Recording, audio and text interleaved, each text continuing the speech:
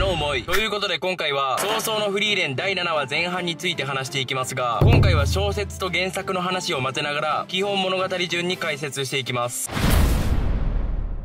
フランメの著書に本物なし。しかしフリーレンは出来のいい偽物、出来の悪い偽物、同じ偽物でもフリーレンにとっては違うことがわかります。そしてフランメとはフリーレンの師匠ですが、アインザームと戦った時に言ってましたよね。また先生が出てくるものかと思っていたけど、つまり今はヒンメルの方が大事な存在というだけで、ヒンメルと出会うまでは一番大切な存在です。しかしハイターやアイゼンにとってはおとぎ話のような存在。フェルンからすると魔法史に出てくる大昔の英雄。姿形を知らないだけではなく、フリーレンに対して本当に原始時代から生きてるんじゃと言っていたこともあり、何年前の人物かすら一般的には知られていないことが想像できます。しかし唯一見つかった本物のフランメの著書はフリーレンのために残された手記ですが、強力な結界で守られていたんですよね。そして第11話で判明した防護結界に関しても不伝により継承されています。つまりフランメの性格上、本物の魔導書はもし他に存在していたとしても簡単には手に入らないものです。ではなぜこんなにも偽物の魔導書が存在しているのか。フランメは人類の魔法の開祖と呼ばれるほど偉大な人物でありながら、情報量が極端に少ないんですよね。しかしハイターは生徒に残されたフランメの記録をまとめ上げ、本物の場所を特定しています。つまりどこかしらに何かの情報があるということです。そしてフランメの魔法は現代の技術でも解析が難しく、魔法研究者からすると調べる価値のある個人。つまりフランメの魔導書とは、フランメを知らない誰かが勝手に情報を集めて研究し、独自の視点で表現されたものが書籍化されたものだと思っています。そして出来のいい悪いというのはヒンメルの像に例えると分かりやすいです。ヒンメルの姿形を知らない人が残された情報をかき集めて想像で作られた像の中でも、ヒンメルに似ていれば出来のいい銅像、似ていなければ出来の悪い銅像。つまりフリーレンが知っているフランメをうまく表現されたものが出来のいい偽物ということです。ではなぜフリーレンは偽物の魔導書を集めているのか。まず一つはシンプル、コレクター魂。フリーレンは必要のないものを集める趣味がありますよね。他に考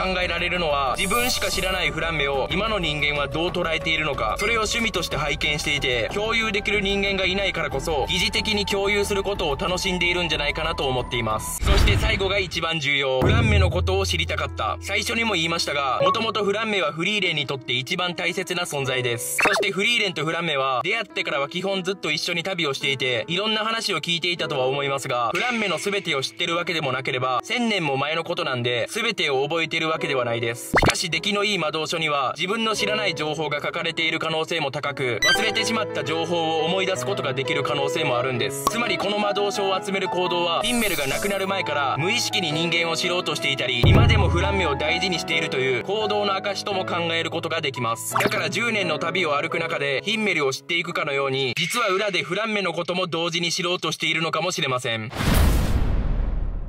おとぎ話のようなものだ。アイゼンがそう言った時、フリーレンは下を向いて一瞬表情が暗くなるんです。それは共通認識ができる人が存在しないから。あの人の顔を覚えているのは多分私だけだ。その時のヒンメルを見ると一瞬だけ口が動くんですよね。これは原作だと分かりやすく描かれていて、フリーレンを横目で見つめる姿が挟まれています。ここで小説のヒンメルの話。旅の途中で外食をする時、いつもヒンメルが店を決めており、みんなが食べたいと思っているものがある店を選んでいたんですが、ヒンメルはどんな時も最後に料理を選んでいます。それはみんなが好きなものを食べて取り分けができるようにすることで楽しい時間を過ごせるからです。そしてヒンメルが特に意識していたのは、そこでしか食べられないものを積極的に選んで食べることです。それは共通の記憶になるから。ヒンメルは共通認識を大事にしていたんです。そんなヒンメルからすればフリーレンの今の悩みは重大。ヒンメル動きます。ではここからは一旦現代の話をしていきます。まず冒頭でフリーレンが早起きするという奇跡の瞬間が描かれるんですが、大げさに驚くフェルンに対してシュタルクが冷めた目で見るという一般的な目線が挟まれることで、この3人の旅は始まったばかりで、シュタルクはフリーレンの生態をこれから知っていくということがコメディ要素強めで描かれていて、褒めることで学習させたり、熱いスープをフーフーするという原作にない演出もされていて、フェルンのお母さん度がより増していましたね。そしてシュタルクと過ごすことでフェルンが感情をはっきり出すようになってるのも良かったです。次に描かれたのは塞がれた街道。このシーンではなぜここだけ崩れているのか、シュタルクが質問するという兄寄りの追加発言が補足されていて、魔族とのの光線の爪痕という原作では判明しなかった疑問を自然に解決していたのが良かったです。次に注目したいのはフェルンの言葉遣い。フェルンは今まで敬語を使う恩人のハイター、タメ語を使う恩人のフリーレン、圧倒的目上の人間としか深く関わってこなかったので、初対面のおばあちゃんとかだったら同じように話すだけですが、これから一緒に過ごしていく同年代の男との距離感の保ち方、全然わからないんです。そんな中参考にされたのがフリーレンという存在。シュタルク、さっさとこっち手伝って。この愛想のないそっけなさ、フリーレンっぽいですよね。でもシュタルクはシュタルクでアイゼンの影響だとは思いますが、自分はタメ語を使っているのにフェルンのタメ口に反応してて、性格だけはアイゼンと真逆で、フェルンが言った通り冗談抜きでめんどくさい。そしてこの時にフェルンが舌打ちをしてて、フェルンの方は性格もハイターに似ているかもしれないですね。次はエルフについて。1000年以上生きたフリーレンですら同族を見たのは数えるほど。その原因の一つが恋愛感情や生殖本能の欠落。これはフリーレン自身の発言です。この作品の裏のテーマはフィンメルとフリーレンの恋愛。私恋愛感情ないので全く気づいてないですって言ってるみたいなものです。しかしエルフの数が少ないのはそれだけが理由ではないですよね。案外終わりは近いのかもね。この発言をした時に燃える家と揺れるブランコがアニオリで描かれていて、これはフリーレンの見た記憶だとは思いますが、第10話で描かれましたよね。エルフの集落の生き残り、その一人がフリーレン。さらにフランメと戦った相手はエルフを皆殺しにしろ、それが魔王様の命令だ、このように発言していて、魔王軍がエルフ狩りをしていたことが判明しています。つまり魔王はエルフを恐れていた。ではなぜ恐れていたのか。エルフは長年生きることで強大な力を持つ可能性が高い。こういうシンプルな考え方もできるとは思いますが、フランメのような天才、人類最強と言われた南の勇者、魔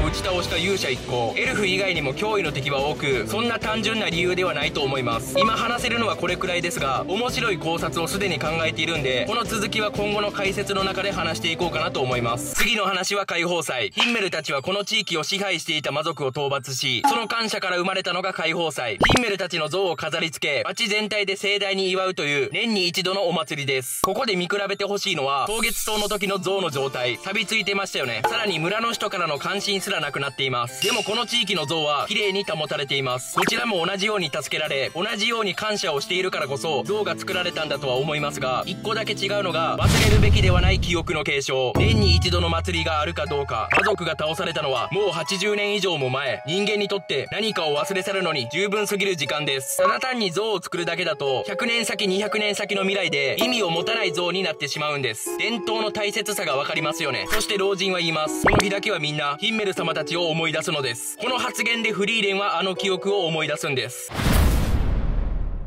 おとぎ話か。あの人の顔を覚えているのは多分私だけだ。この悲しそうなフリーレンを見てヒンメルは動き出したわけですが、最初の階層からこの階層までどれくらいの月日が経ったのか、それがはっきりわからないというのが面白いポイントで、実は2パターン考えることができます。まず共通した目的を言うと、フリーレンが一人になっても銅像を作っておくことでフリーレンがこれから出会う人との共通認識が生まれることですが、ある程度の月日が経っていた場合、フランメの存在はみんな知っているけど顔を知っているのはフリーレンだけ。じゃあ顔を知ってもらえるように定期的に銅像を作るようにしよう。フリーレンの言葉をきっかけに動き出したという考え方です。そしてヒンメルはただ単に銅像を作っているだけではないんです。10年の旅が終わった後もいろんな場所を旅してほぼ必ずフリーレンの話をしてるんです。クバールが封印された村でも白髪のエルフという情報だけでフリーレンは気づかれていて、フリーレンは旅をするたびに亡くなったはずのヒンメルの話ができてるんです。そしてその村の人間はフリーレンのことを信じていて、それはヒンメルがフリーレンを信じていたから。さらに小説の方で明かされましたが、10年の旅で一度も訪れてない場所、ヒンメルが亡くなってから5年後に訪れた音楽都市でもヒンメルは言っています。いつかここをフリーレンという魔法使いが訪れる。その時に目印となるような像を作りたいんだ。僕を見つめている彼女は一目でわかるはずだから。ちなみにフリーレンはここで銅像の錆をきれいに取る魔法が欲しいと考えるようになります。そしてこの時のヒンメルはまだまだ魅力が伝わりきってないと嘆いていたこともあって、フリーレン自身に自分のことを知ってほしい。銅像にはそういった気持ちも含まれてるんじゃないかなと思います。他にはイケメンポーズが採用されている村もありましたよね。このように描かれていないシーンでも本当にどこに行ってもヒンメルという存在が知られていて、まるで生きているかのようです。だからフリーレンは一人ぼっちにならないんです。おとぎ話か。この言葉に対しておとぎ話じゃない、僕たちは確かに実在したんだ。ヒンメルは行動で答えを返したんです。では次は階層の月日がそこまで経過してない場合、この時点で何度も銅像を作っていたことになります。つまり今回のフリーレンの発言で思い立って行動したわけではなく、フリーレンンの未来のために前々から行動していたわけです。でもフリーレンは今悩んでいたんです。だから近いタイミングで銅像を作る意味をストレートに伝えたんです。ヒンメルがまず言ったのは、僕たちは君と違って長く生きるわけじゃないから。この時点で何かを伝えたいのがわかりますよね。でも恥ずかしいから僕のイケメンぶりをって言いながら一回ごまかすんですが、やっぱりストレートに伝えよう。でも一番の理由は君が未来で一人ぼっちにならないようにするためかな。ヒンメルも一人の人間なんで感情を表に出さないだけで、こういった心理状況になっていても全然おかしくないんですよね。ただ時系列が離れている方が自然な流れかなとは思います。それにしても一番の理由がフリーレンのためって、ヒンメルは寿命の違いを知っているからこそ未来に繋がる形で思いを伝えていたんですね。そしてこの記憶を思い出したフリーレンが、これ100年後も続いているかなという質問をしていて、今までは未来のことを深く考